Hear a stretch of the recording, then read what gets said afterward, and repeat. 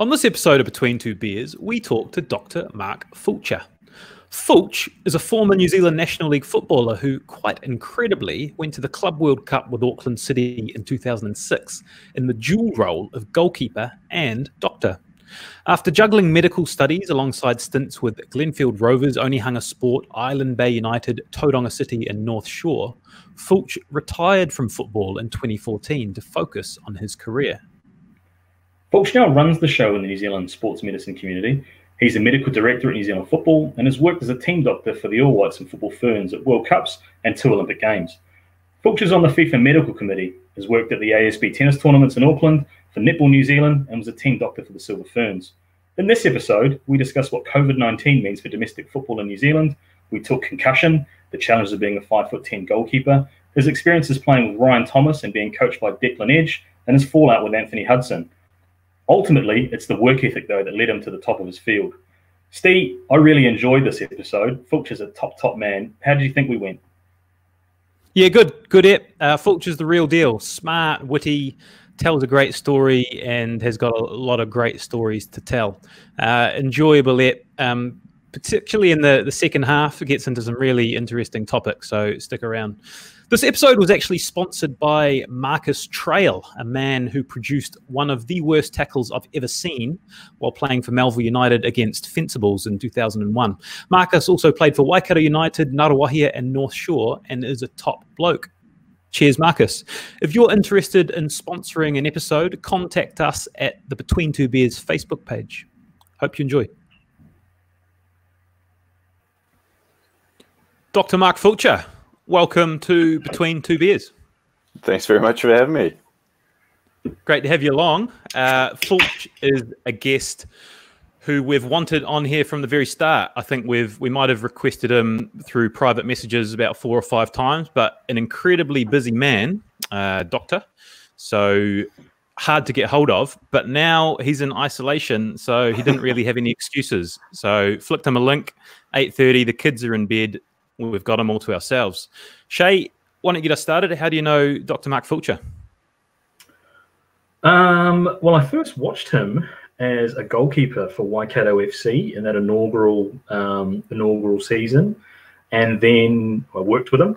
I think first tournament was in Samoa, women's under-20s. I think Doc came as the team physician for the under-20s to Samoa.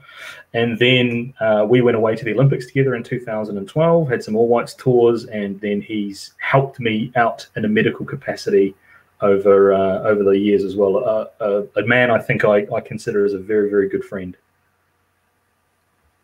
I think the same, Seamus. You'd be relieved to know. And he's one person that messages me back when I message him, unlike with you, Stephen.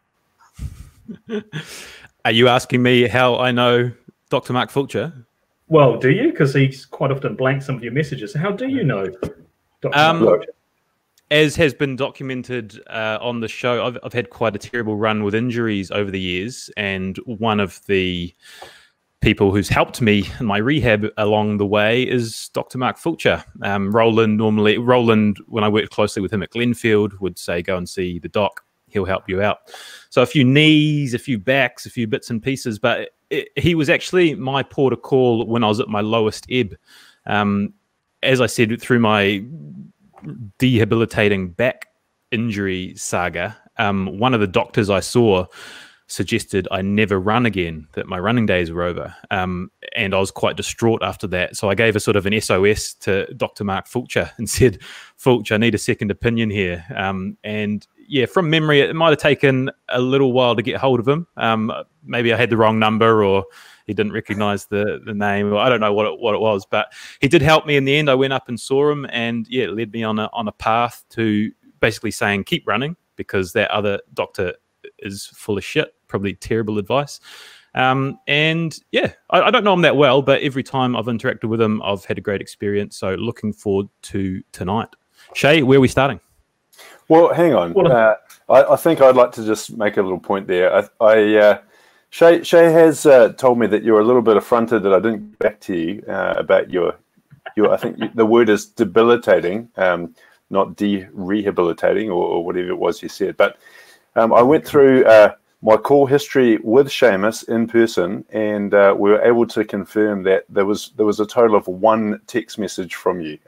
Is that right, Che? I'm going to go into bat for Stephen here. There were, I think, a couple of messages, and I'm quite happy to take the screenshot and actually post it on the page. But okay, well, that's irrelevant. I think the crux. Semantics. We'll move on. Yeah. We'll move on. Yeah. Well, I think the crux of Stephen and probably my own is that in doing research for this podcast, it's been very difficult to get. I think dirt is probably a good way of saying it on Fulch. So many people hold you in high regard, Fulch. So many people have come back and said that you've helped them out, squeezed them in, got stuff doing. I think that speaks testament to your character.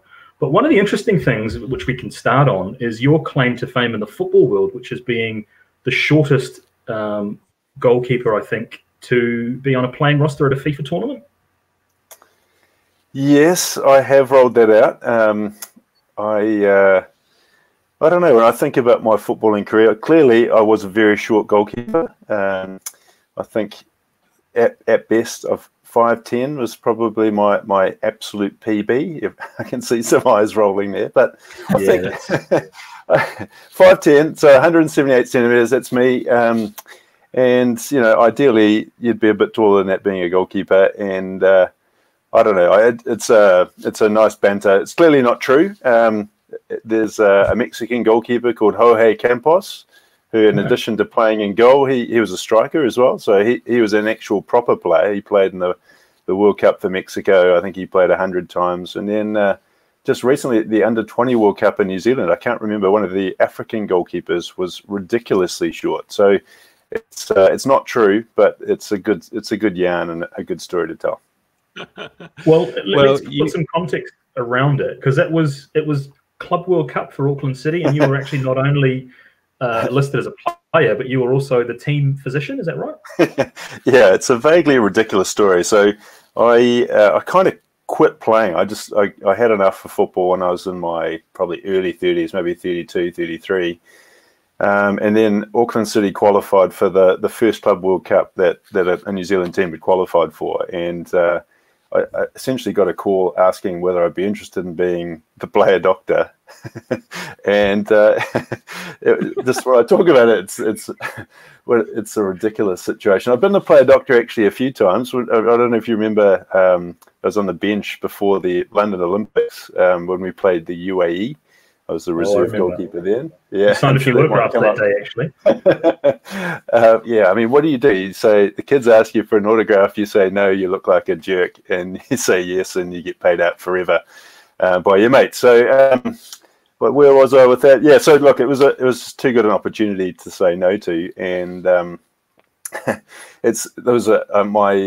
one of the things I remember about that trip, other than just feeling like a professional player for a few weeks, was I got an interview request. My nationality at that time was Scottish.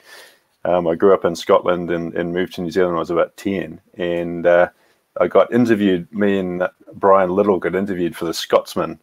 And a throwaway comment was, I wonder if Barcelona has a player doctor. And then and I literally thought nothing further of it. I just sort of never been interviewed before by a proper journalist, and I just thought it was nothing. And then my granny, who's in Scotland, is reading the paper in front of the fire, and there's a picture of me and Brian Little and a headline, something to the effect of wonder if Barcelona's got a player doctor. So it was a great opportunity, a great experience, vaguely ridiculous. And I've just forgotten briefly the second goalkeeper got injured basically getting off the plane. Yeah, Richie got injured basically getting off the plane, and so I spent the entire tour living in fear of actually having to play, having trained like once in the 6 months leading up to the tour.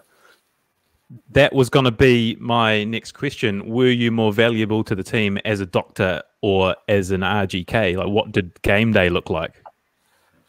Well, it actually got relatively complicated. When I actually got there, we had another doctor, a guy called Craig Panther, who I work with now, who had been their club doctor for a long time, was living in the UK and flew up for the tournament. So he was there, I guess as our doctor as well. And so I guess I went there thinking that I would be the doctor, but then when Richie got injured, I was like, oh, actually maybe I better focus a little bit more on this whole goalkeeping thing.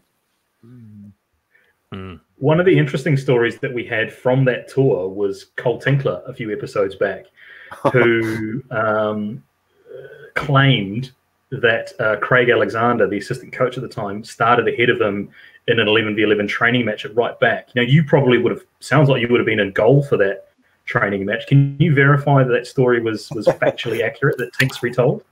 I can't. The worst, I can remember some stories about Tinks, none of them that I can actually tell you on this in this forum. But the story that sticks out the most for me was about Luis Corrales. I'm not sure if you've ever, at the end of the second game, essentially, I don't know what he said to Jonesy, but he said something to Jonesy, and it just blew up. And my key role, I think, in the whole tour was stopping Jonesy from killing Louis Corrales. He was physically chasing him around the changing rooms. It was quite something. So, sort of smothered him and escorted him away. It's a very strange situation. So let's just follow the thread on your playing career, Fulch, to start with. So you did a few seasons at Waikato FC, and then you got picked up by Auckland City for one season as the player doctor and went to the Club World Cup. So was that the height of your career, for Auckland City? How many games did you actually play for them? Do you know, I think a total of 0 games, I think, is my my career stats for Auckland City. You know, I was thinking, I had thought about this before, and actually you could argue that my career height was being the 3rd choice goalkeeper at a tournament I didn't play in for a team that I never actually played for. So, I don't know, is that my career height? Well, possibly it was. I mean, you know, you can say, well, look, I played a lot in the Northern League and the Central League, and I played in several different national leagues, which a lot of people don't. But you know, I went to a FIFA tournament. If you talk to anyone internationally, they probably think that is the highlight. So, yeah, I guess that probably reflects my ability. Well, and your National League career started with North Shore United. Were you playing behind Jason Batty at the time and a beautifully young Roy Bell? That's sort of true. I flirted with the National League when I was about 20, living in Wellington. I was the 3rd choice goalkeeper. There's a bit of a theme there at Miramar Rangers. So Jamie Cooper and Jim Bannatyne were the actual goalkeepers. And then my first actual playing experience in the National League was for North Shore. At that time, it was me and Roy Bell. We're sort of duking out for number 1. And then about 4 games into the season, I'd sort of played the first 3 games. It was a Confederation Cup year. Jason Batty came back and came into the squad, played 1 game, and then got dropped and had to move to Caversham to get some games. So I was the goalkeeper that year. Yeah. So did you last the whole season in the pipe? Yeah, I did, surprisingly. That 1 game. Yeah, so I played every game, apart from that one. So he was pretty pissed, I think. He obviously needed to play to go to the Confederations Cup. I think the coach was Mickey Byrne. He didn't know me before the season, but I'd actually played pretty well for the first 3 games, and I think he felt pretty bad about dropping me. And then I think Jason came in. We lost 4-0 or something like that, and he dropped Jason for me, and Jason left, and I kept going. So I'm sure he wasn't pleased, but I was pretty pleased. It was exciting at the time. You know, your first National League season, I'd sort of worked quite hard to get there, and I felt good to have the opportunity and to be able to keep going. So growing up, Fulch, obviously 5'10", we've dwelled on already. Was it a tough decision to decide to really focus on being a goalkeeper at that height? Did you get a lot of stick through your sort of teenage, early 20 years? Well, I mean, yeah, I did. I like it for some. I do not know why, but for my entire life, I wanted to be a goalkeeper. and I just frankly was too small.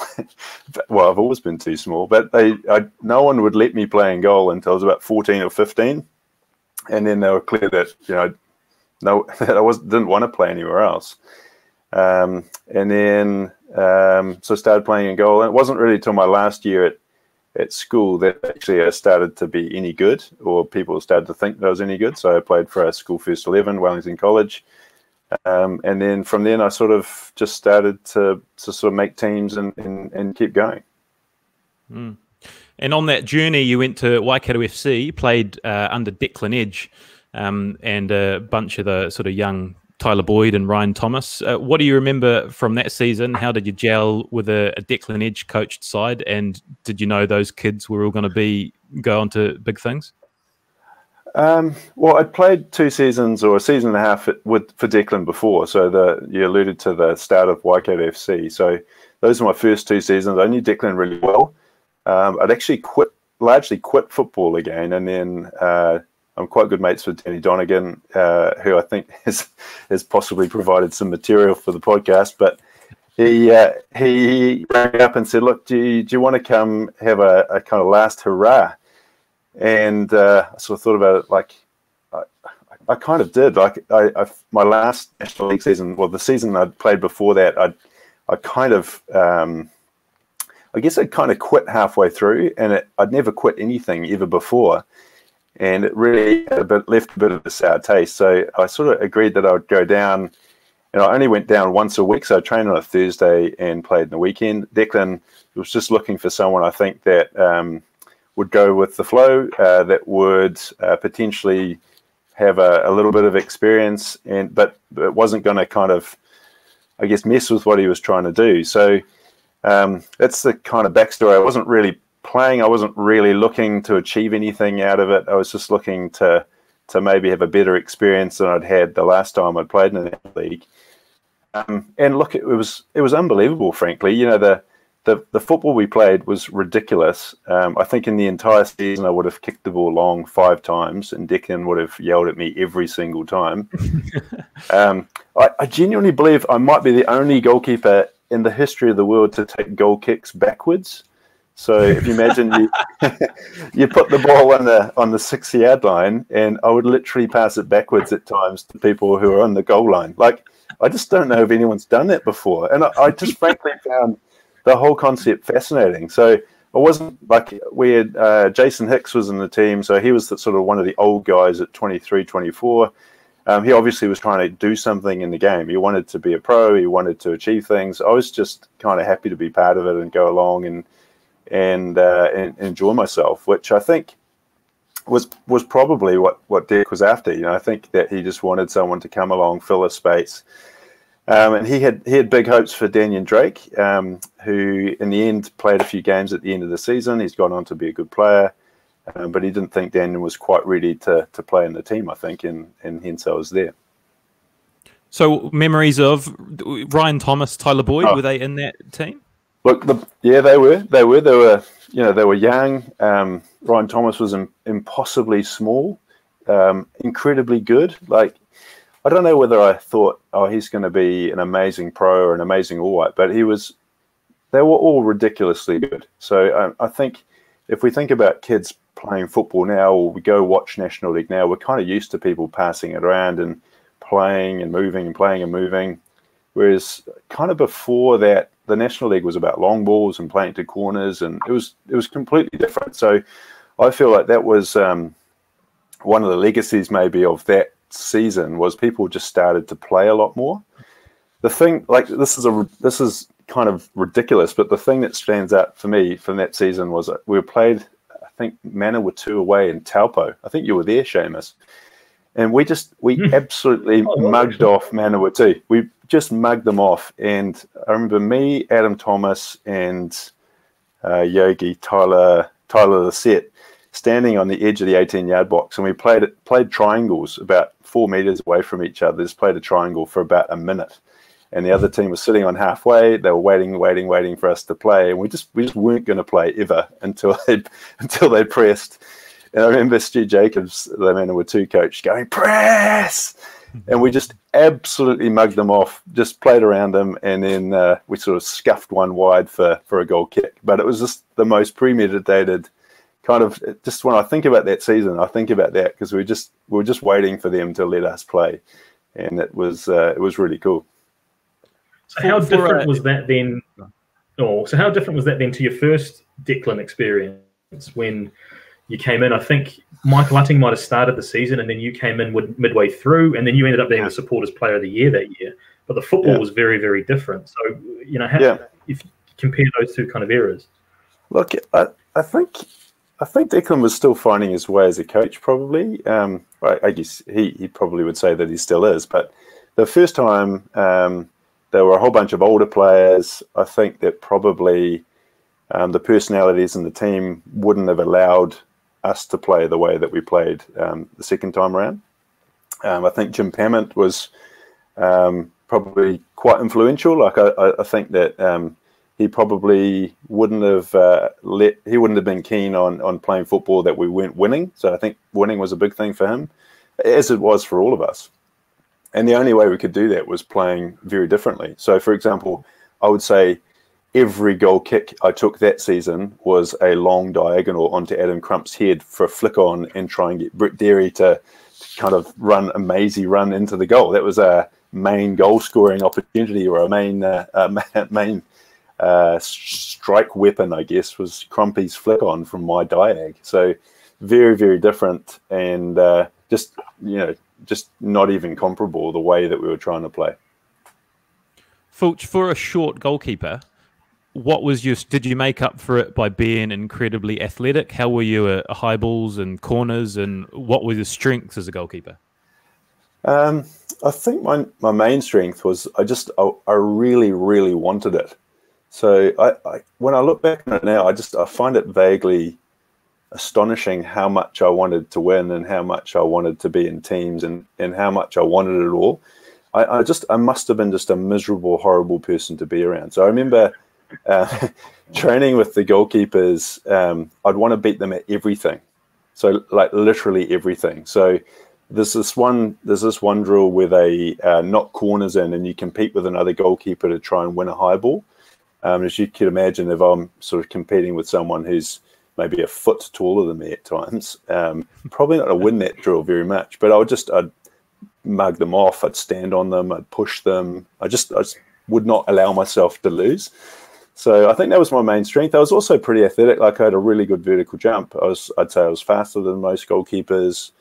Look, I think I had some good physical attributes as well, but I think the main thing was I think I wanted it more than anyone else, which I think if you're playing football in New Zealand, if you're trying to be a Northern League goalkeeper or Northern League player or a National League player in New Zealand, if you actually want it, I think you can achieve quite a bit. Just going to walk through a couple of potentially painful memories that have come up in our research for the show. Talk us through the Aaron Burgess winner in the Chatham Cup semi-final against Dunedin Tech in 2008. Look, I've sort of obviously been bracing myself for this, you know. So I'll give you the rundown of the whole thing. So at that time, I don't know what I was probably 35, 36. And literally all I wanted was to win the Chatham Cup. That was the only thing that was important to me in football. Playing for the Rovers, I'd been at the Olympics in 2008, literally landed at about 4 a.m., went home, said hi to my now wife, left again to go to the airport with my bag, checked in on some Jetstar flight down to Dunedin, delayed for 9 hours, spent the day at the airport, get down to Dunedin, classic Dunedin day, like just unbelievably wet and shit. And then the next day, I'm going to keep going. The next day, we play the game, and we just absolutely... We're the best team by a country mile, but their goalkeeper he'd be like lying on the ground and we kick it into him. It was just one of those ridiculous games. And then in the last minute, so we're playing into like this ridiculous gale. Aaron Burgess just sort of hoofs one from like the edge of our 18, and it just blows up into the wind, holds up in the wind, and then goes over my head and drops into the far corner. And at the time, he's unbelievably apologetic for it, like unbelievable. And then next day, he's like, I see the goalkeeper off his line. And so Aaron Burgess, if you're a friend of the show, there's just lax class. The other thing that almost derailed me was when you're a short goalkeeper, any sort of goal of any kind that goes over your head, it's fuck. That goalkeeper, he's too short. That goalkeeper this, that goalkeeper that. And, what can you say? You can't say anything. You just have to nod and smile. So Donegan, thanks for that one. I know that you won. I know that you wanted to win the Chatham Cup too, but we lost. It wasn't. It was deeply upsetting. The next one you're going to talk about. No, just before I just preempt you, the next one you're going to talk about is Waikato FC against Waitakere out in like a National League semi-final, and like I honest to God, to this day, cannot understand how I conceded that goal. So Jason Rowley, I think, lobs one in from all of 40 metres. And I've given it a lot of thought, like a lot of deep soul-searching reflection. So Buncey, centre back, Che Bunce, he had a bit of a nasty habit of when he thought the goalkeeper should have it, he would sort of do a little duck under. And so obviously he's used to playing with arguably better goalkeepers than me. So he did his duck under, and then the ball kind of, by this stage, is probably travelling about 2 kilometres an hour. So trundles across the front of the goal, and one of their strikers is sort of running in. And I'm sort of thinking maybe he's going to hit it. So then I kind of brace, and then I thought that it was going wide, and it trundles into the goal and completely destroys the resurgent, plucky Waikato FC semi-final thing. Yeah, so I need a drink after going through that. Yeah, I'll be honest. It wasn't good. I didn't actually have that down on my notes. I'm glad you brought that up. But the one I was going to talk about was your you fancy yourself as a bit of a penalty specialist. Yet we've got it on very, very good authority that during another Chatham Cup game against Papakura, you didn't save any. And one of your teammates may have refused then to take a penalty, and you lost the match. What are your recollections of that day? Yeah, that is pretty much how I recall. So we played Papakura away. We basically spent all of our fine money on a bus. We're going to have this big night out afterwards. It was a big thing. We go to Papakura away, and we were extremely poor, and we're lucky to get to 2-2 at the end of extra time. And Dean Dodds took his boots off. So Dean, if you're out there, I honestly, I don't know what was going through your head taking your boots off. You were the best player on our team. I really needed you to take a penalty. It was the Chatham Cup again, which was the only thing I actually cared about in football, and you took your boots off. I don't know why. Anyway, so we'll get that out of the way. So then I said, well, look, I'll take a penalty because the team was pretty young. And so I think I was down for the 5th penalty. I thought, well, look, we maybe have won it by then. And I spent the first, like, all I could think about the entire penalty shootout was like, I'm going to have to take a penalty. I'm going to have to take a penalty. And so then I don't save any. I scored my penalty. I genuinely did a small sort of celebration. I was genuinely elated to score my penalty. And then I've forgotten the name of the guy that took the next one, but he was 16 years old, quite a big, strong guy, but he was never going to score his penalty. It was Dean Dodds' penalty to take. And he missed his penalty, and we were out of the Chatham Cup again. And we had this bus that we had to decide what we're going to do with. We went to some bar in Ellerslie. I stayed for about 20 minutes, I think, and went home just grumpy and pissed off. So, yeah, that was a good one. Any other Donegan specials there, Seamus? No, I think look, I'm out of goalkeeper calamity stories. Stephen, where are we moving to next? No, how far did you get? So you made a few Chatham Cup semi-finals. Did you actually win any domestic trophies, or did you make a Chatham Cup final? Was that the furthest you got? No, that was the furthest I got. We 1-0 pretty much in my my entire career. And we won. I was playing for Onehunga Sports. We won the Northern First Division, but I played the entire season and missed the final game, so I didn't get the celebration or anything like that. I largely played for grafting teams my whole career. So I played for Waterside Karori in Wellington. Played for Onehunga Sports. Played for the mighty Glenfield Rovers. And in the National League, played for the Waikato, played for North Shore, didn't play for Auckland City. I had a few games for Tuaronga, but that's about it. Played for a couple of bad teams in Scotland. Well, we did win a trophy, actually. Can't remember what it's called, the King Cup or something, which is a team for a trophy for lesser Scottish teams. But yeah, I'd say almost across the board, I've played for poor teams or grafting teams. Okay. Well, one of the reasons you are so appealing as a guest, Fulch, is because you got that sort of two sides to you. One of them's the football, and we've obviously covered some of the great stories. But the other side is how successful you've been in your professional life as a doctor. So talk to us about the timeline of playing football and studying to become a doctor and becoming a doctor, and how that all overlapped and how you found time for it all. Look, again, I guess it comes back to that whole thing around really kind of how much you want to do things. So obviously, going to medical school is reasonably busy. I tell most people that the hardest part about the hardest part about medical school is getting in, I think. And then once you're there, it's just there's quite a volume of stuff to get through, but it wasn't too bad.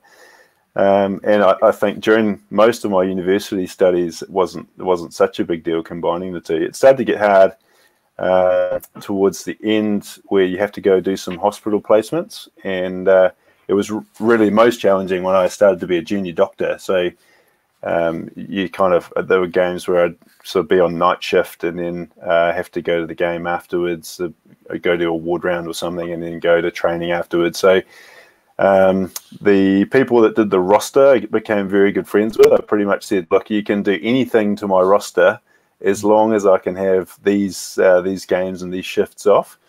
And so they kind of liked me. They could exploit me pretty hard as long as I could get a Saturday afternoon off or a Sunday or whenever the game was. So that was a hassle.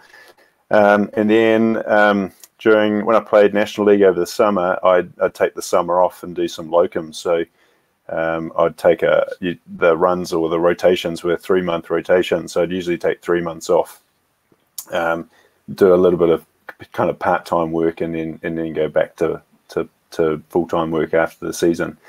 But yeah, it wasn't ideal preparation. Sometimes you would work a night shift, come home, sleep a little bit, and then you'd go meet the team on it, go fly down to Wellington and play a game or something like that. So there were definitely a few occasions when it was suboptimal. But did you ever get close to chucking the football in and just saying it's just too much? Do you know the season for Waikato I was alluding to, the football, it was the second season of the kind of summer iteration of the National League, and then halfway through I was studying for my some entry exams for your specialty. So a lot of the stuff you do early on is kind of, in terms of your career, it's relatively less important. It's just kind of getting experience in different specialties.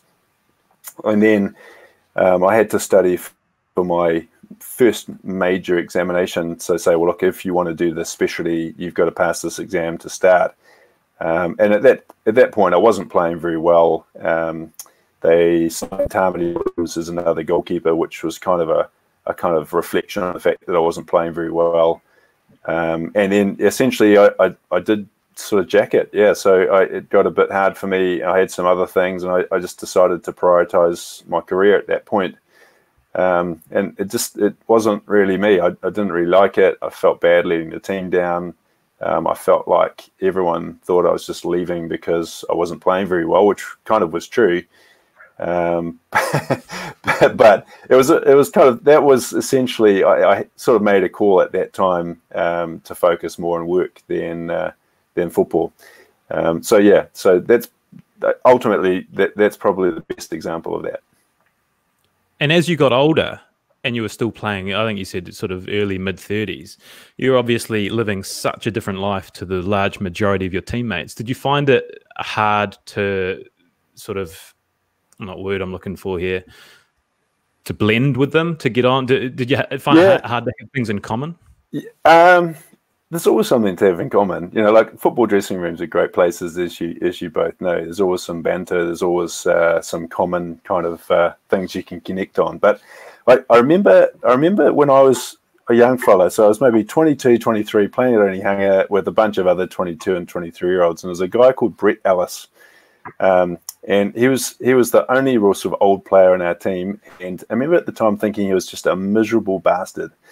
He'd always come down, he'd talk about how he just shitty day at work, and he'd talk about his family and this, that, and the other thing.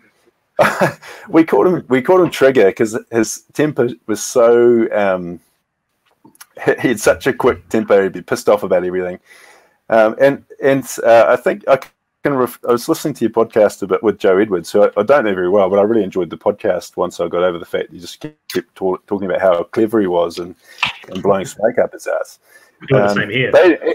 Yeah, that's right. So you don't need to do that. So it's just around, they just didn't understand how much I had to kind of sacrifice, manipulate, or suck up just to be at training. So like my wife arguably didn't want me to be there. I had young kids, big day at work. I'd have to sort of sacrifice some things at work that I'd have to do later in the evening just to get to training. And when guys would just piss around and not take it seriously, I just could not handle it. And in the end, that was really why I quit playing. So I think I finished playing at Onehunga when I was about 38. And I didn't quit because I didn't want to play anymore. I just quit because logistically it just wasn't really feasible. And I just didn't really think that the other guys were maybe wanting it as much as me. So it sounds like a bit of a dick thing to say, but I just couldn't actually make it work anymore. So anyway, so yeah, I mean, I think that there's definitely a degree of sacrifice to keep two things going at some sort of level. So look, I'm not suggesting that I was ever a particularly good footballer, but trying to blend trying to be a good footballer with trying to have a working life and a family life and whatnot, in the end it got too hard. Yeah. Did you oh, go on, Steve. Mine's completely off track, which is what I do. So you keep going on a proper thread before I divert. You mentioned Joe Edwards, and I sort of see you guys as similar characters who've risen to the top of your field. I was quite interested in his backstory about how he became the man he is, and I'd like to delve the same way into you. Were you always the straight A student at school? Were you always just very dedicated to your learning? Is there any rough edges to you? I definitely wasn't the straight A student. So it was interesting, actually. My parents recently brought up all my school reports, and they were pretty bad, actually. So I'd say through my high school, I didn't really put too much effort in, and so that comes across in all the school reports. I was okay. It wasn't like I was a bad student. I was decent, and then I remember going to university and having no real idea about what I wanted to do. And then I guess the thing that one of the things I guess once I've decided that I want to do something, I'm pretty good at working hard to try and achieve that goal. So I remember about just starting my second year at university. I didn't go to medical straight off. I started out doing a commerce degree actually at Vic. And did a few science papers, did these commerce papers, and then realized pretty quickly I didn't want to do a commerce degree and swapped to a science degree, and then quite quickly decided I wanted to go to medical school. And so I remember working really hard to get grades that were good enough to go to medical school. And so, yeah, I don't know, there's not really skeletons in the closet. I don't know that I've been particularly studious my whole life. I don't know that I've been particularly obsessed with being smart or anything like that, but I have been pretty good at working hard, and I think when I set myself a goal, I'm quite good at working towards trying to achieve that. Talk us through that medical school experience, because we all kind of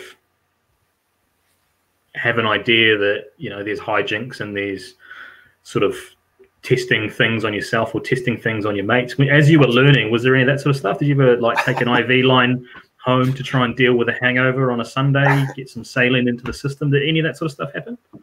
Well, it is.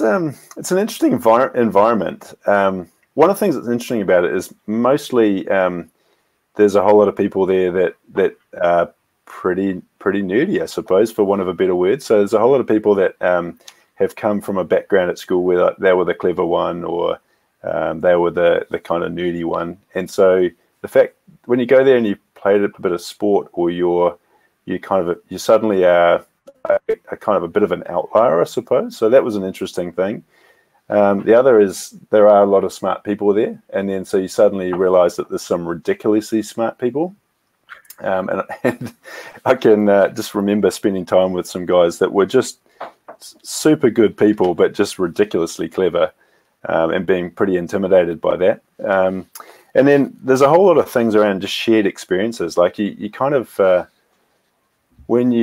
there's a whole lot of things like you spend some time in a cadaver lab. So cadavers are people that have donated their bodies so that you can dissect them and learn your anatomy. So it's kind of, unless you've sort of experienced that, it's sort of a bit like walking into the cadaver lab with 100 other people and seeing all these bodies for dissection. You know, you do have these shared experiences. And so, when you're learning how to take blood, you learn how to take blood out of each other. When you're learning how to put IV lines in, you're learning how to do that in each other. So, it is kind of, in some ways, if you actually think about it objectively, you're learning skills. It's no different from any other kind of professional qualification, but actually the types of skills are quite different, which probably makes it more intriguing and things that people want to talk about or listen about. Well, I don't know. I'm quite interested in the things that you've seen that have been inside people's bodies, but I guess patient confidentiality prevents you from actually talking about that openly. I do remember. A bus ride. So when I was playing it for the Waikato, I was living in Tauranga, and there were a bunch of guys, Tinks, and a few others that we drive over from Tauranga to Waikato. And I worked in a general surgical clinic for a while, and so in general surgery, there's lots of sort of asses and sort of butt related stories. I should laugh, but it's funny. Sorry. Yeah, so we meet in the car park. I can't remember, in a little sort of town at a petrol station on the way out, heading towards over the Kaimais. Just forgotten the name of the town. Anyway, so in a van. Waikato, isn't it? Yeah, possibly. So there's Craig Flowerday, I think, was a draftsman. He's like, oh yeah, tough day with the clients, worst ever. The client demanding, and then someone else is a builder. It's like, oh, it was the worst day building today. It was super wet and just so wet. And one of the guys was a teacher at Tauranga Boys, and he's like, oh, the kids were just little shits today. And I was like, boys, see this finger? This finger has been inside at least 20 dudes today. I remember them looking at me like they just couldn't get their head around the fact that was actually true, and I was like, that happened today. That happened. And things like that. When you work in medicine, it's normal. Like, it's just really not a problem for me. It's something I've done literally thousands of times, probably.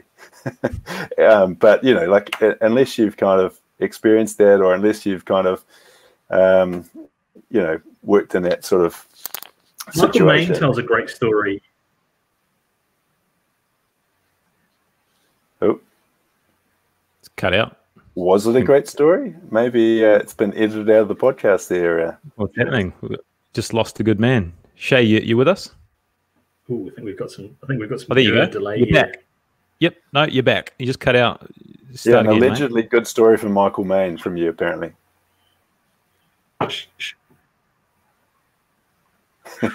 Well, let's start again. So Michael Main tells a great story of a car ride that he shared with you, where you said that it would be possible to perform a vasectomy at a barbecue. Is that something that could be done medically? Well, it could be done. In fact, Mark Paston, there were a few tours there where every time Mark Paston showed up on tour, his wife was pregnant again. And so we talked a little bit about how at whatever his last tour was, I was going to do a vasectomy on the tour. And so that was the subject of much banter and discussion. But yeah, it would be feasible. Probably in reality, not a good idea and not something I'd be interested in actually doing. But for banter, it was a very good source of banter. Because I actually flicked Michael. I've got a medical question for you, which Sure. I'm hoping you can give some advice on. Seamus has this joke in his repertoire which should have been retired when he was about 14, but it involves slapping people in the nuts when they're not paying attention. You know, just really sort of stupid stuff. But we were on a night out, and there was a good group of us, and Michael Main was one of the people, and he'd had a vasectomy the day before, and Seamus either didn't know or forgot or didn't care, but at about 11 o'clock at night, when we'd all had an absolute skinful of booze, Seamus has done the knock in the nuts to Michael Main, and it set off, just the mist came down. If you've ever seen Michael Main angry, man, it's a scary sight. And he lost, and I think he swung on Che, and there was all sorts of drama. What sort of damage could that have done if the knock had been in the wrong place? So, look, I think in reality it was a fairly safe but possibly just shit thing to do. Okay. Right. My own experience of a vasectomy actually was not that big a deal. Coached football the next day. Maybe one paracetamol. It was, I'd say, maybe just needs to toughen up a little bit. Sounds hilarious. Hilarious banter from you, Seamus. It's great. Thanks, Fulch. It wasn't one of my finest moments. I was pretty remorseful. Was it that sort of a week? Have you been to Thailand? Is that how it started, or? You've lost me on that one. Bangkok, isn't? Good. Yeah, so good. you could maybe use that if you wanted to. I think I've retired it. I've retired the gag. Full stop. Okay. Okay, Shay, I thought you were going to pick one up there, but I guess I'll go again. Okay, I've got a story that came in from a friend and a colleague, and he writes about a bizarre sort of fashion statement that you made on a tour. I'm just trying to find exactly in my notes where I'm going with this.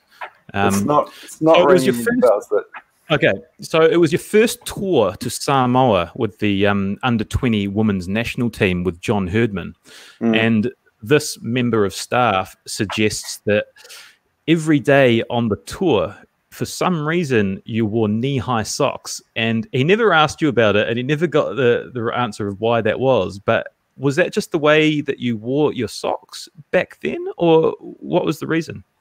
I'm wondering if this colleague is Seamus, but the tour, everyone wore their socks up. There was a Paul Smalley sort of vibe running through the camp. We had John Herdman, who's a great guy. He really wanted things to be done properly and professionally, and so all of us wore our socks up. It's possibly my only socks up tour. So I can only conclude that whoever wasn't pulling their socks up maybe hadn't got the memo. It was we're trying to be very professional, and we had all the staff had socks up at all times. Was my memory of the tour. Okay, well that contrasts with what we were told. Apparently, you were the only member of staff with the socks high, but it seems like a little bit of he said, she said there.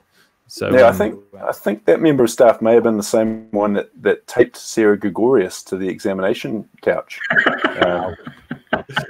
So against her will. I'm not sure, but it may have been.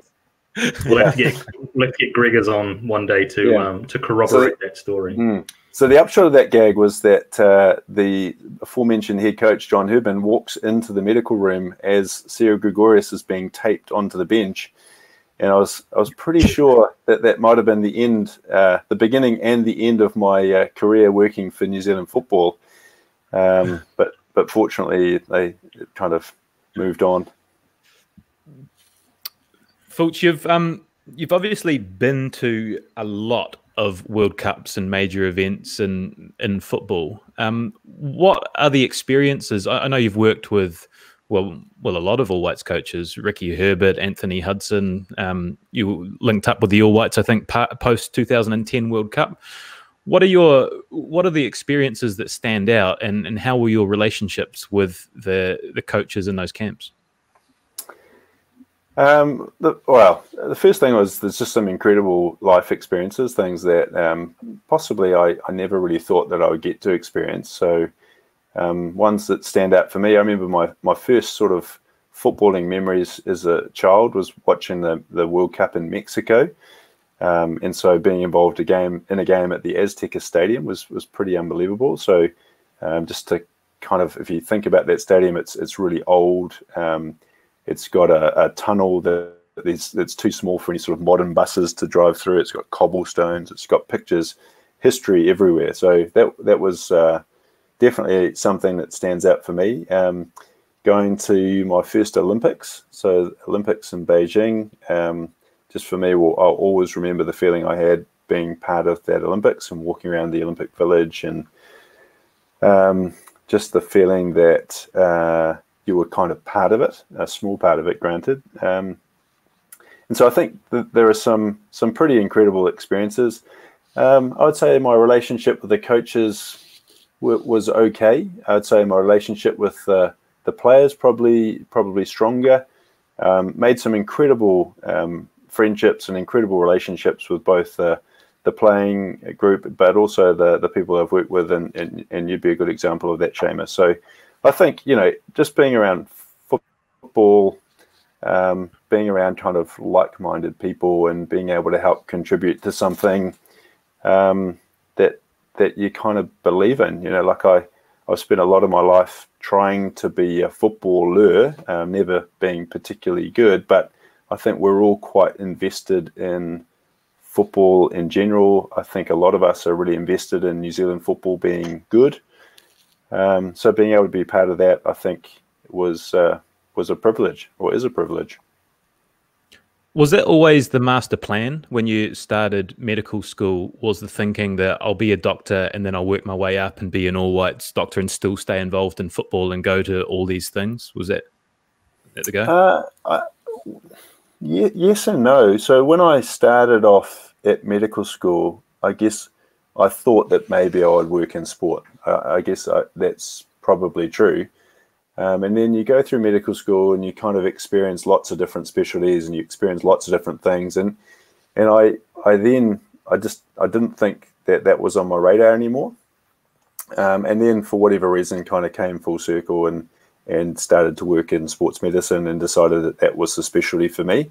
And at that point, I guess it was a really nice way to keep the involvement with football.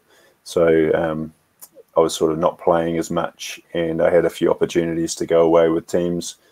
So at that point, it was something I was very keen to do. Possibly the traveling with teams I've kind of lost some of the love for, but still being able to be involved with football, I think, is really important to me. I enjoy working with some community football. I think I've got more of an opportunity to have an impact there. So around some injury prevention projects and some other things that we've got on the go. One of the things that I kind of never really liked that much about traveling with the national teams was that a good tour for you, well, professionally a good tour for you was when something bad happened, whereas everybody wanted a good tour for them is if you did nothing. And then professionally, it was quite unsatisfying. You just end up sitting around, filling drink bottles, doing the laundry stuff. You just get involved. But I sort of just felt towards the end that maybe I could be having a much bigger impact just going to my clinic and seeing people with injuries. Maybe I could have a much bigger impact doing something different. So I still really enjoy being involved with football, as a doctor. But maybe my desire or my feelings about my usefulness as a team doctor maybe has changed over time. Fulch, we had Gordon Watson on again, one of the early episodes, and Gordon's done a bunch of of FIFA tournaments. How many have you done? Do you like as from a team perspective, and also from like a FIFA medical officer perspective? Have you got a running tally on the amount that you've been to? Short answer is no. I think I've been to every type of FIFA tournament except futsal. So that's under 17 men's, women's, under 20 men's and women's. I've been to the Olympics with the men, been to the Olympics with the women. I've been to a Women's World Cup, and I've been to a Men's World Cup. And we've talked about going to the Confederations Cup. I've been to a beach soccer World Cup as well. That's one of the. Talk to us about the beach soccer World Cup in the Bahamas, 2017. That sounds like a shit place to go for a tournament. Yeah, so I went there as a FIFA medical officer. So my main role there was to make sure that the medical services were delivered as per quote unquote FIFA standard. And then to do doping control. So each game at a World Cup tournament, typically 4 players will have a drug test at the end of it. So the tough part was I stayed in this hotel called the Atlantis. It had a water slide that went through a shark tank. So just to kind of put the hotel in context, it was a real crapper. I showed up at the beach soccer World Cup. I don't know whether people know, but Tahiti is a proper world power in beach football. So they've come second, I think, 3 tournaments in a row. So I don't know if anyone's ever watched beach football, but no one kicks the ball along the ground. They flick it up and they kick it around. They all just overhead kick city. It's ridiculous. But yeah, medical services in the Bahamas were challenging, and we had some pretty strange stuff happen there. Someone had an acute psychotic episode, which was challenging. There's an outbreak of gastro at the hotel. So these things they can be really fun, but they can be really quite difficult. So I think you sort of think a group of young, healthy, fit people at a football tournament, why do they kind of need a medical support? But actually, you'd be surprised by how much happens. If I think about the under-20 World Cup in New Zealand that we had a couple of years ago, there was a measles outbreak. There was a visiting official with acute TB. Just all sorts of things that you end up dealing with just because there's a whole bunch of people in one place. And you're Oceania's representative to the FIFA Medical Committee. What does that actually mean? That is a good question, Seamus.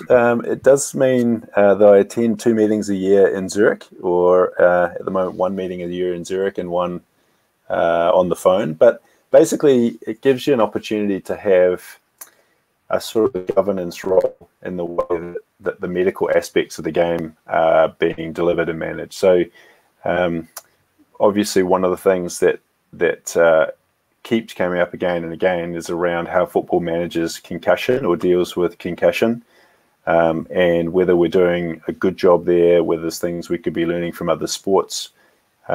We've done a bit of work around heat illness, sudden cardiac arrest. So I don't know if you know, but about one professional player per month on average dies of a cardiac arrest. Wow. So we've had there's quite a few things where we've probably made some meaningful and tangible impact on the health and safety of the game. But in my view, there's a few areas where I think we've still got some work to do. But yeah, it's a good example of, I've spent a lot of time traveling with teams, and I've really found that rewarding. But I think potentially there's a lot more scope for me to have a meaningful impact with some of those governance type roles. Steve, what is your Fulch? What is your position? Oh God, it's tough, isn't it? I'm just going to go. What is your position on concussion in football? With heading, we had Declan on. He sort of suggested that he doesn't allow heading for the majority of his young players. There's a lot in the news at the moment about whether it should be allowed. What's your position? Well, my take on Declan was that he just didn't like heading. He just didn't like the concept of the ball leaving the grass, because it meant that you weren't properly passing it. So I guess I spent a lot of my working life thinking about this sort of thing, and I guess the acid test for me is I've got 3 young boys. 2 of them are obsessed with football. I think the third one's on his way to being obsessed, and I'm really comfortable with them playing the game under the current rules. So there's 2 kind of distinct things. There's one is around if you have a concussion and your brain is not working properly, what does that mean for your life? Versus the other is, does hitting a ball over time that doesn't cause any short-term problem, does that lead to long-term problems? And at the moment, we frankly don't know. I think for some people, probably there is a predisposition for some people having a cumulative effect of certainly concussions, I think, but maybe hitting over time. But I think for the majority of us, I personally don't believe that that's leading to long-term cognitive problems based on the evidence that we have at the moment. Would you be comfortable with your kids playing rugby? Again, I would be. So the thing for me is, if you have a concussion, I think it's really important that that's managed carefully. And that looks like resting until you've got no symptoms, and then taking a really sensible, graduated approach about getting back to playing football or whatever sport it is. What I think is lunacy is some parents and some coaches, they're just trying to extrapolate what happens with professional players to young players and get them back as quickly as we can. So I think that is just madness. I think if my kids started to have a second concussion or a third concussion, then at that point I think I'd be starting to have a really kind of long conversation about whether that sport, whatever it was sensible for them. One of the things that I think is interesting is that at the same time that the footballing codes are under real serious scrutiny about whether we should be doing a better job around concussion and whatnot, you've got the rise of combat sports, MMA, and the whole idea is to inflict a head injury on the opponent. So we're seeing a massive explosion in those types of sports, and I can understand why, but at the same time we're really getting a bit tough on football and rugby league and saying, look, you need to be doing a better job, which we do. But there's a bit of a disconnect, I think, between the kind of dialogue between those 2 types of sports.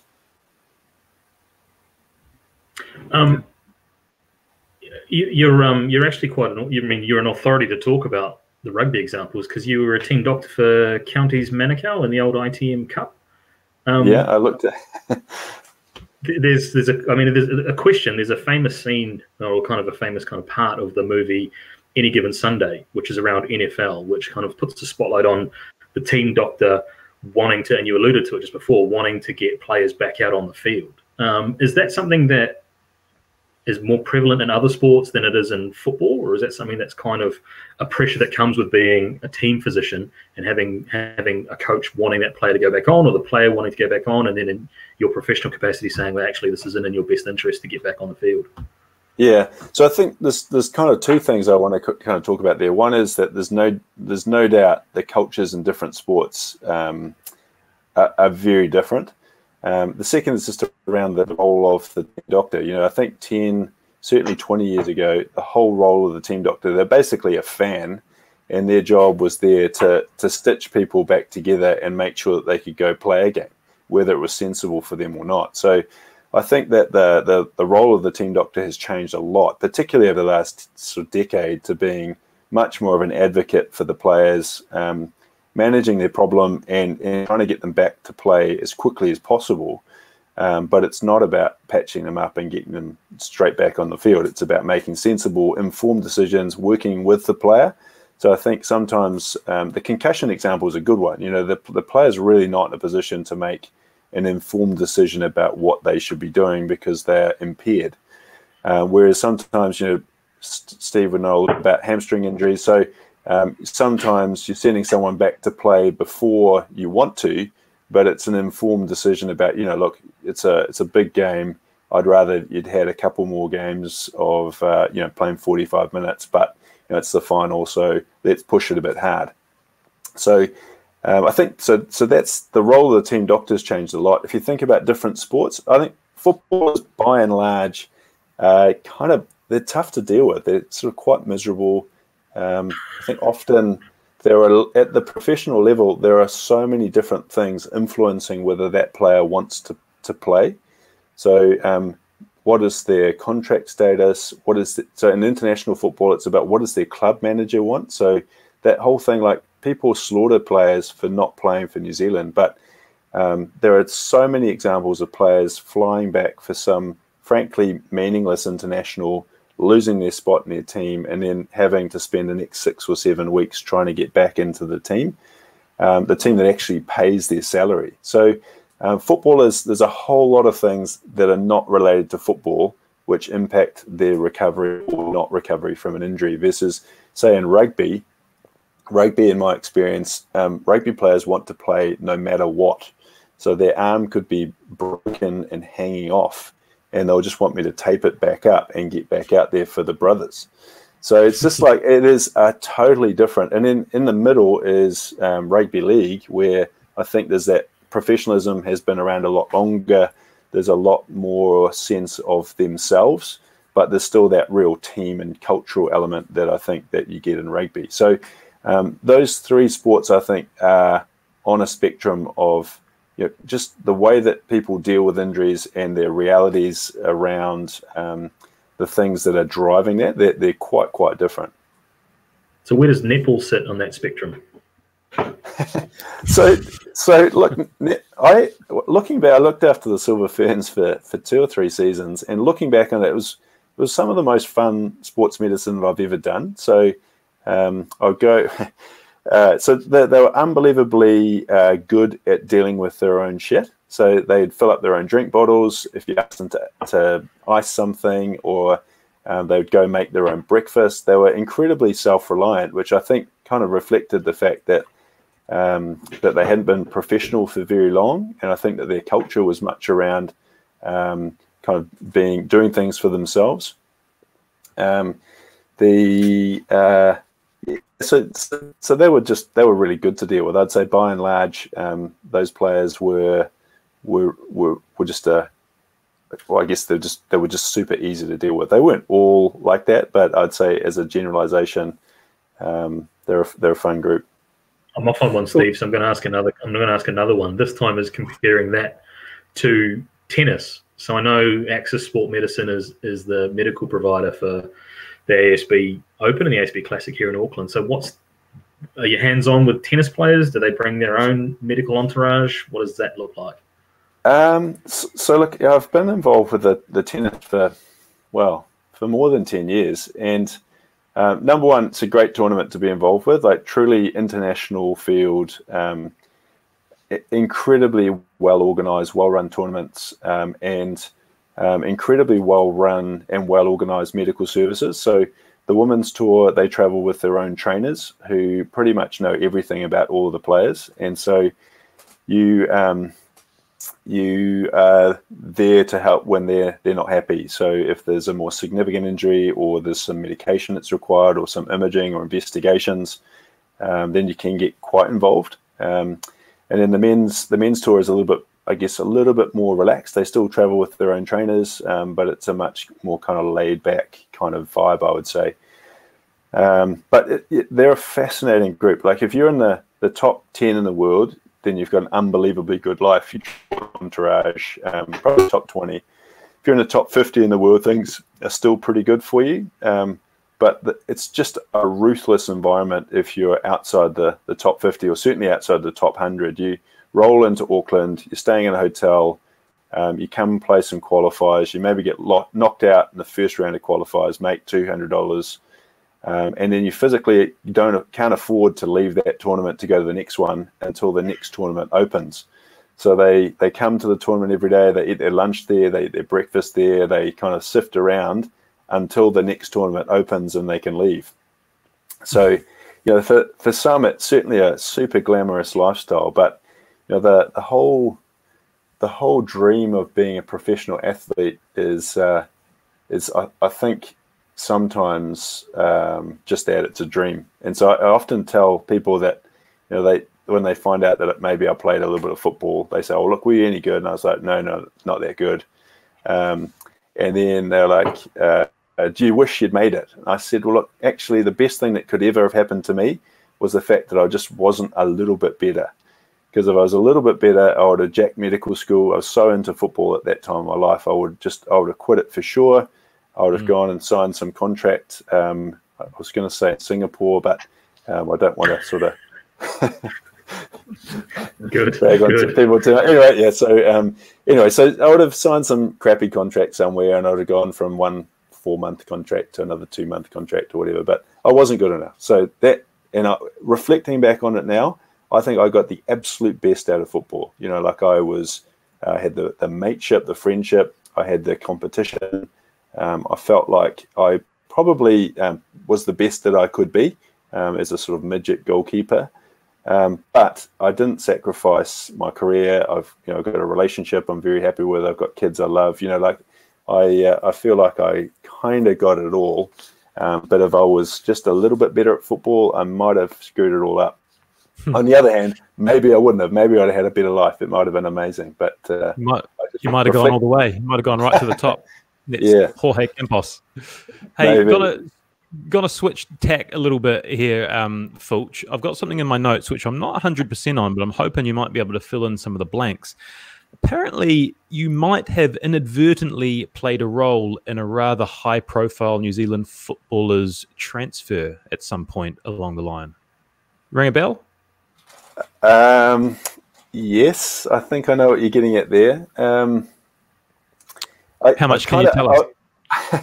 I'll tell you, like in broad terms. So, player comes back to New Zealand having been out with injury, and has in his contract the opportunity to get an opinion from an independent party. So he comes back to New Zealand, gets opinion from me, comes in, we have a bit of a yarn, a bit of a catch-up, good to see you, have a look at injury, decide injury looks pretty good. Write comprehensive report saying, look, can't find any problems here, looks ready to go. I'd have no hesitation signing him off. I think that maybe it's been a bit conservative. Here's a few things that he could potentially work on, but looks good. Player goes home. Next week, player signs for new club, based on clean bill of health. So I'm like, I feel like I've been manipulated somewhat here. So, in reality, I wasn't. In reality, I provided the opinion that it was my opinion. It wasn't like I was providing something that I didn't think was accurate. So I didn't feel like I'd been too exploited, but I was kind of like, well, maybe they could have just told me what was going on, and I might have felt a little bit less dirty about it. But yeah, so is that what you're getting at? I think so. Yeah, I think that's the one. Good. Hey, Fulch, we're sort of mid-April. I don't want to timestamp that. I know Che hates that, but we're right in the middle. We're right in the middle of this COVID crisis, basically in the middle of a 4-week lockdown. What does that mean for you? Are you currently being deployed as an essential worker? So, if you look at it, I am defined as an essential worker, but I personally don't really feel that all of my work is that essential. So I have a clinic in Auckland, Access. We've got about 15 or 16 doctors that work there, and we made the decision that we would see all our patients remotely. So we're still operational, but we're seeing patients through telehealth. So that means that patients will log on. We'll see them in a similar format to this. We'll do an examination. We can still show them their imaging. We can still do all the things that we normally do. But we're not physically seeing the patients unless they've got a more significant problem. So we're kind of doing those headphones when you're doing it? Thanks for drawing attention to that. So just so that the viewers stroke listeners know, the headphones are red, possibly pink, and I'm wearing them purely because Seamus thought he couldn't hear me, but I think it might be part of the elaborate stitch-up. So I just wondered what time you knocked off from the airport, considering there's so many flights that are coming in. So the answer is no headphones. The audio seems to work just fine for my medical consults, just not for this podcast. Well, it is different times. I don't mean to cut you off there with that well-placed gag, but It obviously has changed things a little bit with you being based at home for the whole 2 weeks.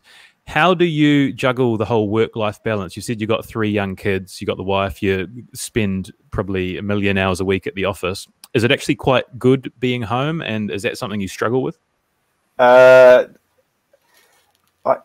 Look, the actual being at home has been great. So I have spent a lot more time with the kids and a lot more time with Helen, and my parents are actually staying with us.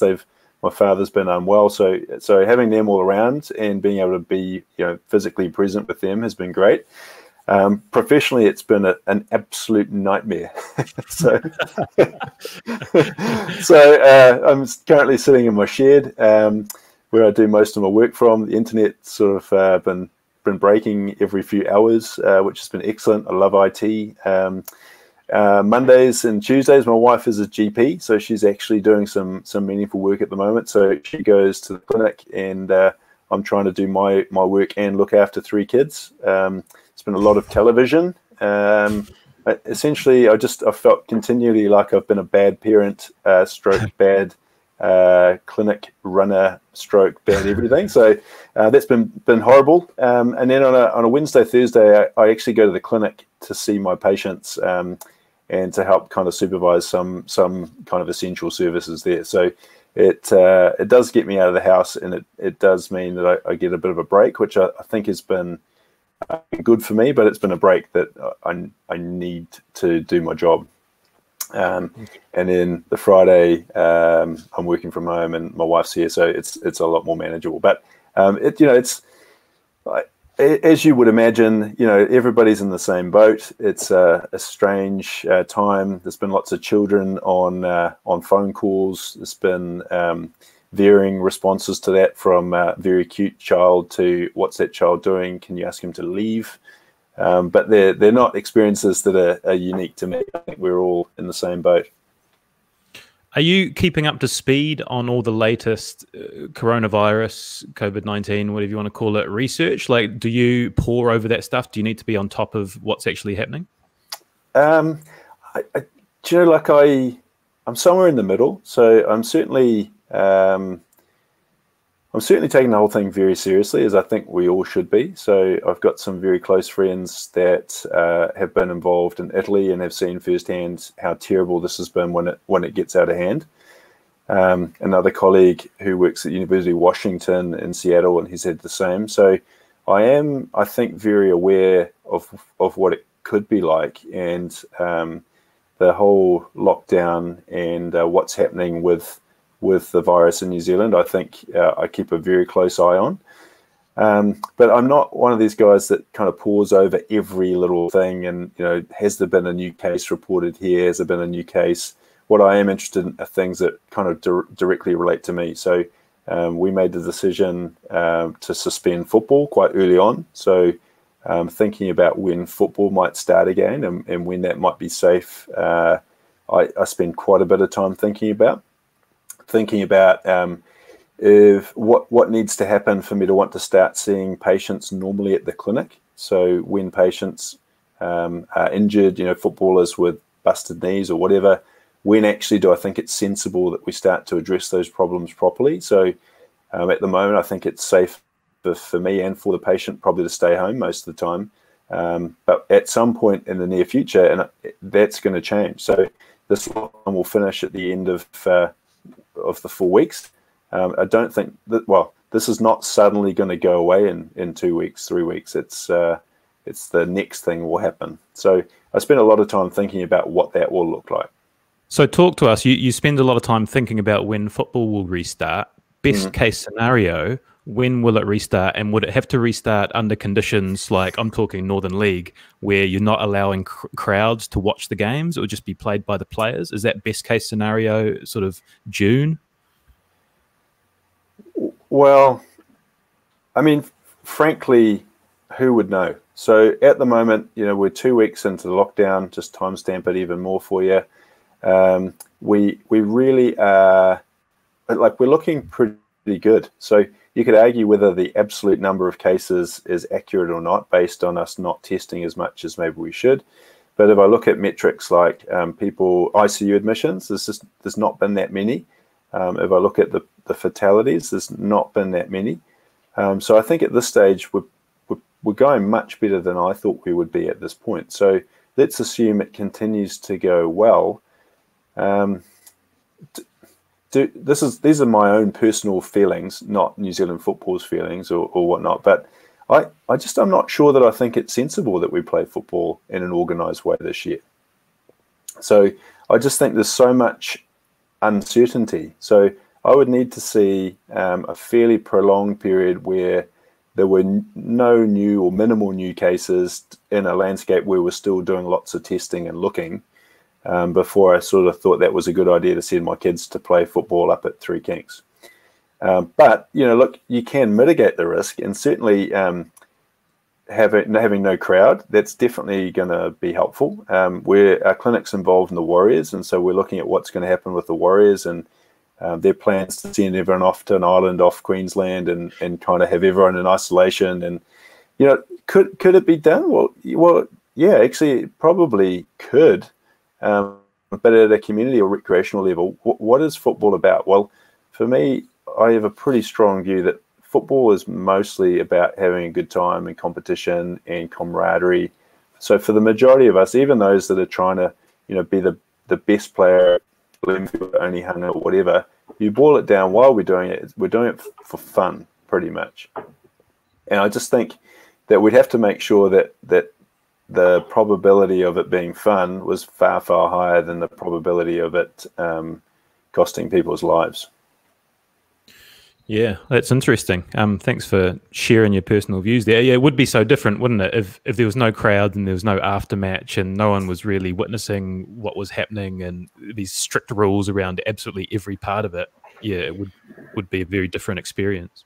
Yeah, and look, I think in reality, what we'll see in our day-to-day life is we'll go from some very rigid sort of can't do anything to, you can do a little bit more, you can do a little bit more, you can do a little bit more, and then we're kind of approaching something that's more like normal. But I feel like that's likely to be quite slow. So the New Zealand football kind of thing is we'll reassess this towards the end of May, which I think is sensible.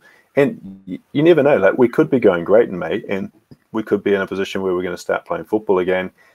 Most kids, if we go back to level 3, they'll be going to school.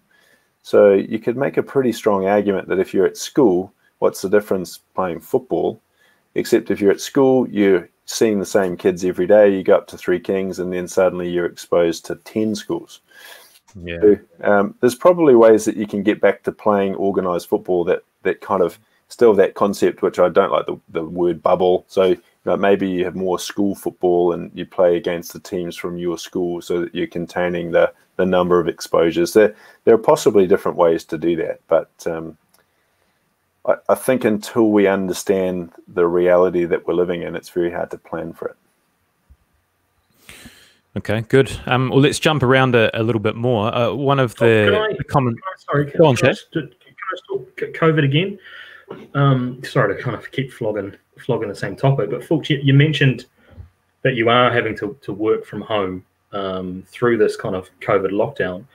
Is that made any more comfortable by the fact that your home was actually featured in New Zealand Home and Garden about this time last year? Yeah, it is. It's very comfortable, Seamus, and the day that was those pictures were taken was among the worst of my life. The amount of cleaning to get said house into said state was quite something. But the worst part was I've got 3 boys. I said before, I sort of thought that they take pictures with the family in the house and whatnot. I sort of thought that maybe they come in and they might spend 30 minutes taking pictures of me and the kids, and then we'd leave. Whereas no, they wanted the kids to stay all day so that the sun was just right for this shot and that shot, and trying to keep your house looking kind of neat and tidy, and try and stop the boys from killing each other. It was a tough day, but worth it for this sort of conversation. Surprising also how many people actually have seen it. I sort of thought they would go under the radar and it would just be a sort of thing that would happen, but no, pretty much everybody I know has seen it and has had some sort of comment or banter about it. So thanks for bringing it up. It's good. Well, and the other thing actually, Fulch, is that of course Bauer Media, who did publish New Zealand Home and Gun, have gone under, and that's not actually the only time that you've personally been affected by a company going under through COVID, because Radio Sport, where you had a regular feature with Daniel McCarty, is actually also no longer broadcasting. So, I mean, that's tough. That's tough because you built up quite a following on the Radio Sport afternoons. Well, I'm not sure about that. It was a sort of interesting thing that kind of came up out of nowhere and just kind of kept going.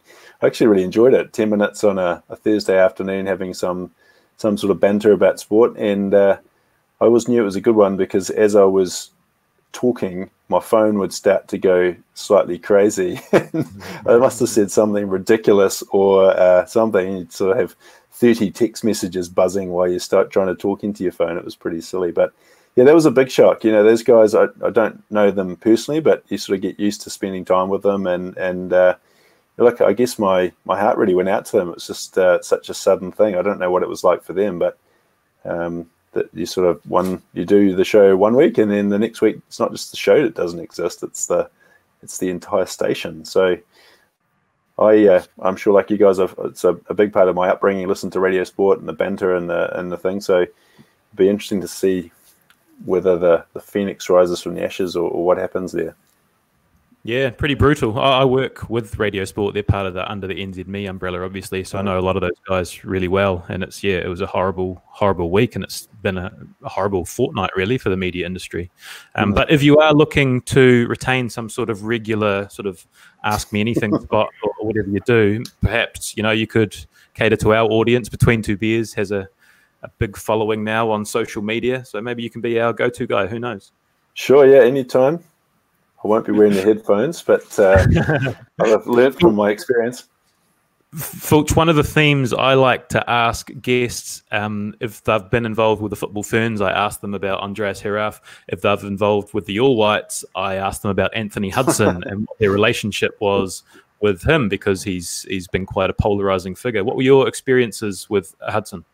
Oh, look, when he was appointed, I was actually pretty pleased. I thought that he was the exact sort of guy that I would have appointed. So someone that was young, hungry for success because they needed it for their career. He sort of, quote unquote, looked like a modern coach, quite a sort of educationalist. So when he was appointed, I was pretty happy. Went on one tour with him. It seemed pretty good. And then it all came pretty much crashing down after that. So I think he felt that I was maybe a negative influence.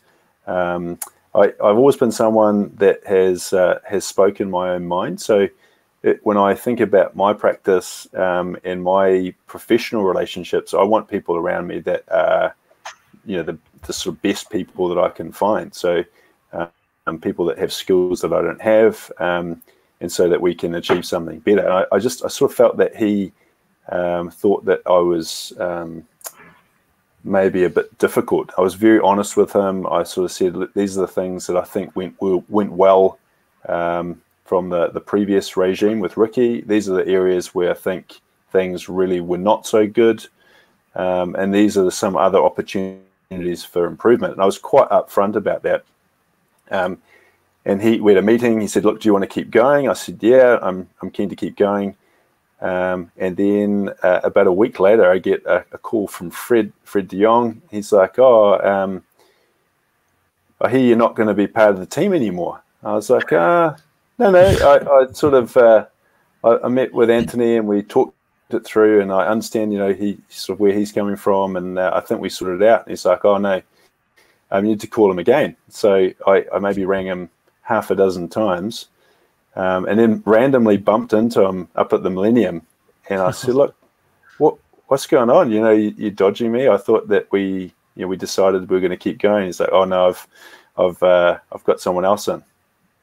So essentially, I was fired without actually being fired face to face. It was a bit awkward because I was the medical director at New Zealand Football, so I was running the medical services at the organisation, and was removed from the team, which it was very hard for me to kind of I don't know, without being a total dick about it, I had to get on with the job that I had, which was running the medical services and empowering the new guy to do a better job. But I guess that for me really coloured my ongoing relationship with the man. The fact that he didn't talk to me face to face, he didn't kind of give me any real explanation as to why he didn't want me to keep going. He just binned me. So that was my relationship with him, which I would say was poor.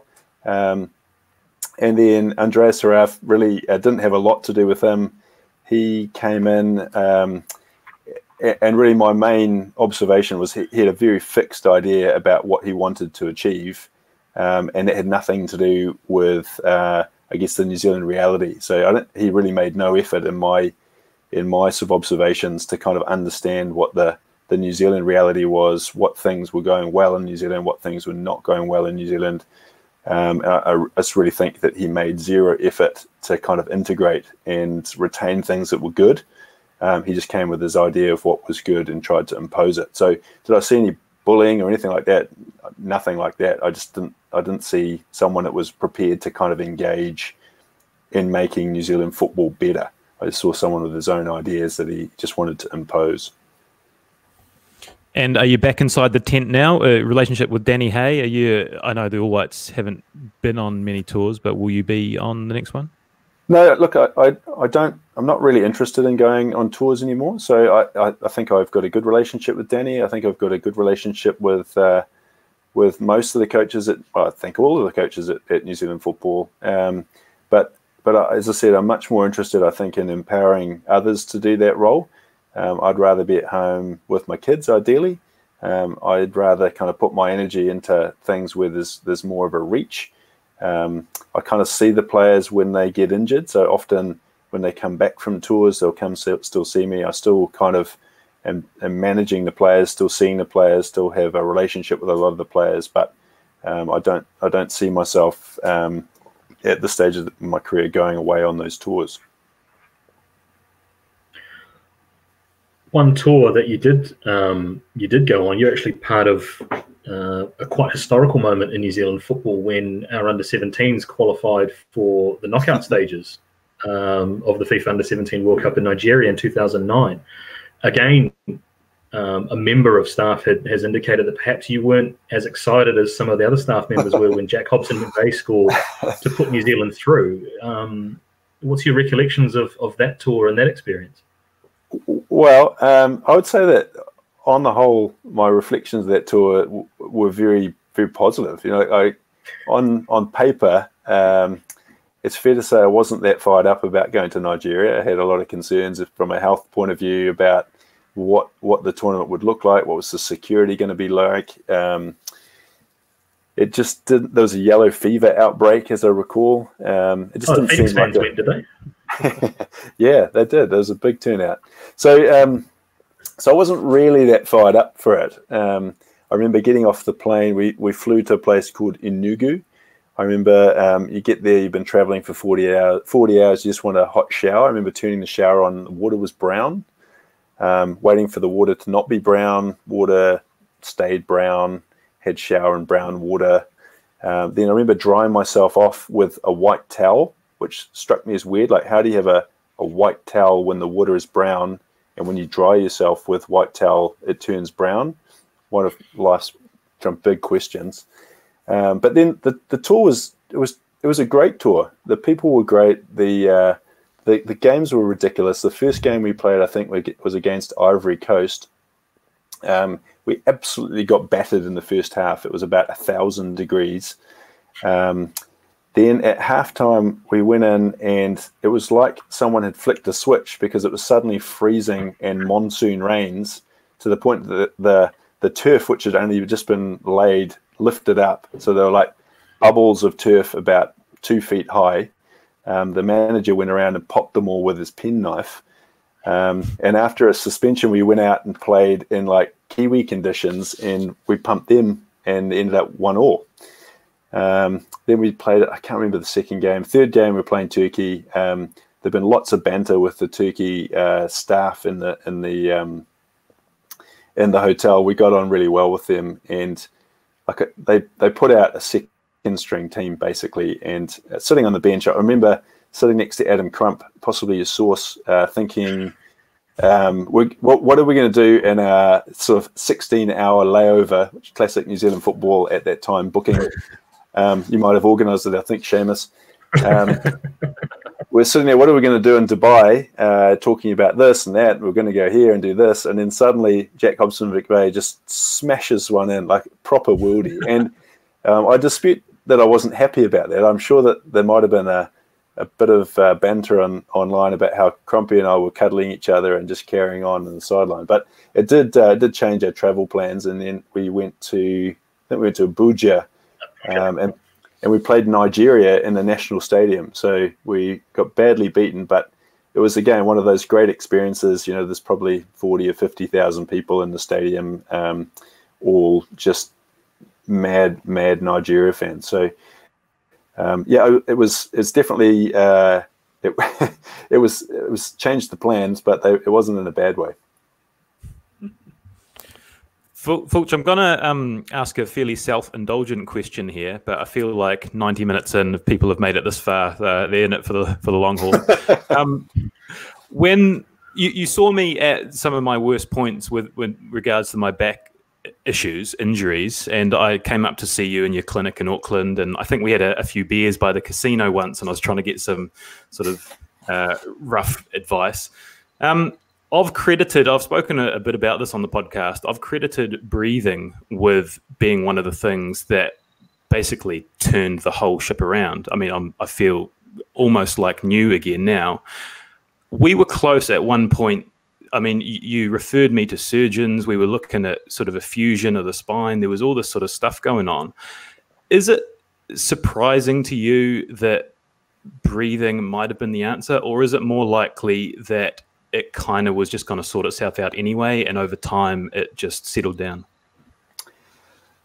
Look, I think the first thing is that I keep a really open mind about lots of different treatments. So there's not one thing that I would say, do not try this, do not try that. So as I recall, our conversation was around that I didn't see any reason why you should stop doing things. I was quite keen for you to be out there trying to run. I think the problem for people who've had an injury for a while is that they often get in a bit of a rut, and then the pain becomes quite overwhelming. So that's the main thing. And sometimes the pain doesn't really have a lot to do with the original problem. So yes, you've got a disc in your back that ain't so good, or some cartilage in your knee that's not so good. But your body then has a tough time not listening to that pain. So I'm not sure if I've explained that very well, but there's the structural problem that started it all off, and then there becomes a secondary pain problem. And for most of my patients, I'm trying to encourage them to kind of get on with it a bit and try and find ways of being active. That's fundamentally the way that I treat most of these problems. And so, look, the breathing and the showers in the morning, like I don't know what exactly that is doing, but I think some of those things are helping get those pain pathways under control. And there's lots of different ways to do that. So for some people, acupuncture is quite important. For some people, it's an injection. For some people, it's some medication. For some people, it's some breathing and cold showers. So look, I think what I encourage everyone to do is to, if they think things like that might work, it's to give it a try, and to see what they think. And if they think it helps, then pursue it. If they think it doesn't help, then stop and find something else. Just needed to fix my head, wasn't it? It's all in well, do you know, that's what patients hear. So it is absolutely not a head problem. So there's some quite interesting medical shit that we could talk about, where if people have got pain for a while, you can kind of measure the impact that pain has on their nervous system. So you can measure the way that reflexes work, for example. So I remember reading one study that was, if you had some chronic pain in your left elbow, it affected the reflexes in the rest of your body. So it's not about it being your brain or being a conscious thing. It's a physiological or inbuilt phenomenon that it happens when you've been in pain for a while. So it's like your nerves all become totally upregulated. So what I think might have happened with the breathing for you, Stephen, is that it's just allowed some of those kind of upregulated processes, the things where basically you're getting amplified pain response, it's allowed those things to kind of come back under check. The other thing is that as you become more physically capable, so for some people they get, they're overweight, for other people they become really deconditioned, the muscles don't work very well. As you become reconditioned and as you can do more, then you have less pain as well. So you're kind of approaching the problem from multiple different angles. And so for me, the advice that you got, stop running, don't do anything, that's the worst thing you could possibly have done. So if you stop doing anything, you become more deconditioned. You stop doing anything, you become real grumpy and pissed off. It affects the way that you sleep, the way that you feel about life. That all amplifies more pain. So I think, whatever it is, if you can find something to commit to that seems to work for you, whatever that may be, then you're probably starting to treat your problem to some extent. Like that answer. Che, we're sort of getting towards the end. How's our list looking? We ticked most of the stuff off? Yeah, we have. Let's just go island hopping for a second. So we spoke about you starting your football career in Samoa with the New Zealand teams, but you actually had a stint playing football in the Cook Islands as well as working. When was that, and how did that come about, Fulch? That was around about 2001. So there's a thing you can do when you're in your last year of medical school where you can go and spend 3 months getting a different experience. So some people go to Harvard, some people go to Stanford or Yale. I went to Rarotonga for half of it and worked at the hospital there, which was it was a great experience. And one of the things that made it such a good experience was getting to know a whole bunch of guys from Rarotonga. And another great example of football opening some doors. I played for the mighty Tupapa, who are one of the better teams in Rarotonga, and I didn't live in Tupapa. So what happened was I arrived. I got on the phone to the Cook Islands Football Association and said, look, I've just got here. I'm wondering if I can play football. And they're like, oh, no, you can't really do that. And I was like, I'm really keen. I play football in New Zealand. I've heard the season's on. I'm pretty keen to play. And they're like, oh, who have you played for? And I said, I've just been playing for North Shore. And he's like, what team? I was like, in the first team. I was playing for National League in North Shore. And he's like, oh, you need to play for Tupapa. I was like, no, I live in Te Rekavika. And he's like, no, they don't have a team this year. And then I was like, I think the next team around is Nikau or something. And they're like, oh, no, they don't have a team either. And so somewhat naively, I showed up at Tupapa, signed on for Tupapa, only to find that my village did have a team and was short of players, which was another thing. And the next one round, Matavera had a team, but I played for Tupapa. And look, it was really fun. So enjoyed, I don't know what I did, played 10 games in the Cook Islands National League. Nice. I missed the opportunity to ask you about it when we were talking FIFA as well, Fulch, but at the Club World Cup, you were part of an initiative which I think had a second doctor in the stands watching a TV monitor. Was that specifically around like head injury and sudden cardiac arrest, or what was that? Yeah, so that was this year just gone. So one of life's great hardships was to have to go to the Club World Cup and watch my team Liverpool play twice, which was quite good. Yeah, tough gig. But yeah, the idea, one of the things that we're trying to do around concussion, but also any kind of more significant injury, is one of the problems is that the team doctor is the one making the decisions, but often the team doctor hasn't actually seen what's happened or the immediate aftermath of that. So if the player's been knocked unconscious, sometimes by the time you get out there, they actually kind of look okay. Sometimes, someone's knee injury looks horrendous on TV, but actually when you physically get there, it may not look that bad. So the idea there was to try and provide a bit of feedback to the team doctor. So at the games, there'd be 2 FIFA doctors. One would sit on the sideline, access to a tablet and wide up, one in the stand. And so if there was something that looked more significant, we could walk the tablet over to the team doctor or the medical staff and let them see the injury mechanism and what had happened. So I think that is, it's something that's been around in rugby league for quite a while, and I think it's something that we can definitely learn from other sporting codes and do a better job in football. And then, again, FIFA-wise, you mentioned the FIFA medical committee that you've been on. You've also had a hand in recording a number of injury prevention videos over the years. Do you ever look back at those videos and wish that you had the hair that you had when you recorded those way back when? Do you know, I've moved on from here. I think, you know, like I've got a wife I love. I've got kids. Really, the only real problem with hair, or the issue I have with hair is sunburn. So this is one of the few occasions I'm not wearing a cap. I don't think it'd be professional to be in this sort of medium wearing a cap, but it's just me. So the head prop though, so it's that's right. That you've elected. Yeah, if anything, I think it's drawing attention to my bald head. But yeah, it looks great. I think when we start talking here, it might be time to wrap things up. Fulch, thank you so much for. I know your time is very valuable, so an hour 45 on a Sunday night is very much appreciated. Thanks so much. You've had obviously great experiences. And Che, how do you think that one went? No, that was excellent. Fulch has been a very good friend for a number of years. So I'm glad that we got him on and wrote out some of those technology issues that we had through the podcast. Hopefully people have stuck around for that 1 hour 45. So thanks very much, Fulch. Cheers, Fulch. Appreciate your time. Absolute pleasure, guys. Keep up the good work. Thanks, mate. And